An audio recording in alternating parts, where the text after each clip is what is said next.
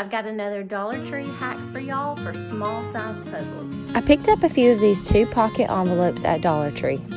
Now at my house, my kids love puzzles and we have a bunch of them stored mostly in gallon bags. When I saw these plastic envelopes, I knew this was going to be the perfect storage solution for our small puzzles. In the larger zip section is where I store the actual puzzle pieces. Next, I cut out the front of the puzzle that we could use as a reference in case we needed to look back on what it looked like. And then I'm going to peel the sticker off of the front snap pocket and then put the picture of the actual puzzle into the little pocket. This will make searching for their favorite puzzle quick and easy. I only picked up 3 of these envelopes the other day while I was at Dollar Tree, but I'm going back to get some more because this solution is much better than my gallon baggies.